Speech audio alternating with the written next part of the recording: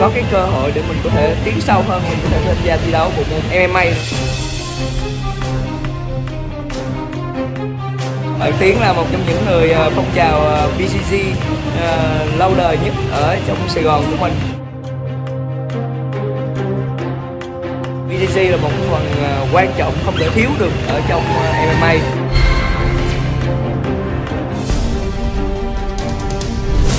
Chào các bạn, hôm nay là mình tập BJJ với bạn Tiến. Đó, đang lăn lộn các bạn. Môn này là phải ôm nhau thấm thiết liên tục, không rời xa nhau. Đó, bạn Tiến là một trong những người phong trào BJJ lâu đời nhất ở trong Sài Gòn của mình, cũng như là ở Việt Nam mình đó. Thì trong thời gian sắp tới thì mình sẽ luyện tập nhiều hơn ở bộ môn này để có thể tham gia hiểu hơn, rõ hơn về BJJ, cũng như là có cái cơ hội để mình có thể tiến sâu hơn, mình có thể tham gia thi đấu bộ môn MMA nữa các bạn. Nhưng mà BJJ là một phần quan trọng không thể thiếu được ở trong MMA, cho nên là mình phải học nắm chắc nó vững. Bên việc luyện tập kỹ thuật thì mình phải roll mỗi ngày các bạn.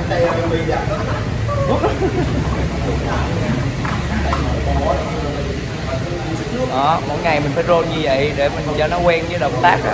Động tác như vậy nó nhuần nhuyễn các bạn. Đây là Tiến sói đang roll với Nam,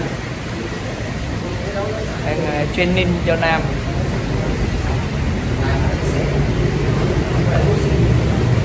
Đó, vô này khóa của chân.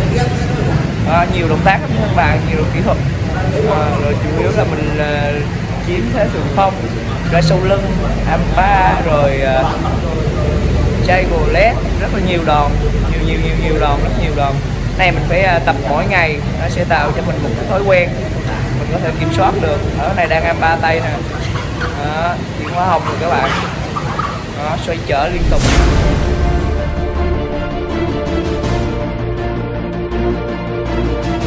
Mình là Vũ Đình Tiến, với em là sói. Mình đã tập được môn này gần 10 năm. 10 năm luôn anh? Mình bắt đầu tập từ hè năm 2011. Hè 2011. Ủa, vậy từ đâu mà anh biết tới môn này? Lúc trước là mình chơi game, sau đó thì cái game UFC á, thì nó có mô phỏng ba cái môn chính là boxing, box với lại Jiu Jitsu. Thì mình thấy cái thuật đó, sau đó mình lên YouTube mình xem cái môn này thì mình thích, sau đó mình download tài liệu trên YouTube, trên cái kênh torrent, rồi mình tập hợp một cái nhóm thanh niên cũng tò mò như mình lại tự tập, thì cứ đi riết thành đường, tới giờ thì nó thành một cái câu lạc bộ. Khi mà anh chỉ tìm hiểu trên đó và anh tạo ra và anh đào tạo cho những người đam mê ở Sài Gòn hay như ở Việt Nam. Lúc đó thì để tiếp cận cái môn này, thời điểm đó thì các bạn chỉ có thể học với nguyên huấn viên nước ngoài thôi. Cái học phí thì rất là cao so với thu nhập người Việt. Thì mình cố gắng tạo một cái sân chơi thì lấy cái mức phí vừa đủ để duy trì cái chi phí thuê chỗ tập thôi, ra là nhiều bạn sẽ được tiếp cận. Thì ở Việt Nam mình hình như là cách đây một vài tháng em nhớ không nhầm, hình như có tổ chức một cái giải toàn quốc, đúng không? Giải toàn quốc là bắt đầu từ 2019 là được tổ chức rồi. Dạ, thì giải vừa rồi anh có cho học trò mình tham gia không anh? Thì đội của mình cũng có, mà cái đó cái sân chơi lớn. Còn các bạn ở đây thì nhìn chung thì vẫn là phong trào thôi, vừa đi học vừa đi tập, hoặc là đi làm đi tập thì một tuần 3 buổi. Thì cái sân chơi lớn này cọ sát thì một số bạn cũng có thành tích, một số bạn thì không, nhưng mà theo mình vậy là thành công đối với người tập võ này. Tại vì đa số chúng ta tập võ cho khỏe rồi có người cả đời chưa bao giờ đi một cái giải nào luôn. Thì đối với các bạn ở mức phong trào, các bạn ra toàn quốc này đánh thôi là đã là một cái cố gắng lớn rồi theo mình là vậy. Thì các bạn tập võ cũng đừng có quan tâm tới cái thành tích đó quá, quan trọng là mỗi ngày các bạn có động lực đi tập, các bạn thấy cảm thấy vui, các bạn thấy khỏe mạnh cũng là quan trọng nhất.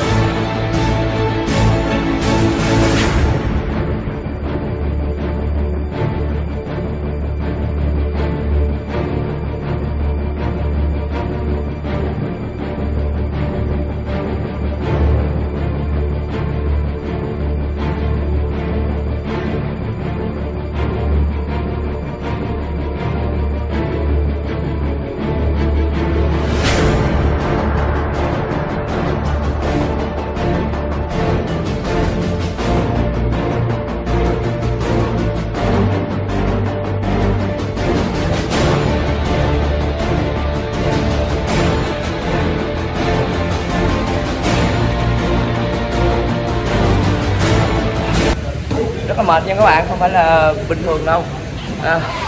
Vô mặt là mình phải liên tục, cũng như là mình phải chủ động luồn lách đủ thứ đó. Rất là mệt. Đó, như rồi các bạn thấy nhắc với là anh Tiến luôn á, Tiến nhiều nhắc đi để cho nó thành thói quen. Rất là phê. Đòi hỏi cái cơ thể của mình phải chuyển động liên tục để giải hóa đòn cận chiến như các bạn. Xử lý tình huống để mình đừng có rơi vô những cái thế mà mình bị khóa, bị siết. Đòi hỏi là mình phải có cái kỹ thuật cũng như là cái thể lực, cũng giống như là mình đứng đánh Muay Thái vậy các bạn. Cho nên là mình phải tập luyện mỗi ngày liên tục. Rất là mệt nha, phê lắm các bạn. Ok, cảm ơn các bạn đã theo dõi video clip của mình. Thấy clip này hay thì nhấn một like, một share. Đừng quên đăng ký kênh của Nhất. Bye bye, hẹn gặp lại các bạn ở video clip tiếp theo. Thời gian sắp tới mong rằng Nhất sẽ xuất hiện trong những giải đấu của BJJ cũng như là MMA. Các bạn nhớ ủng hộ mình nha.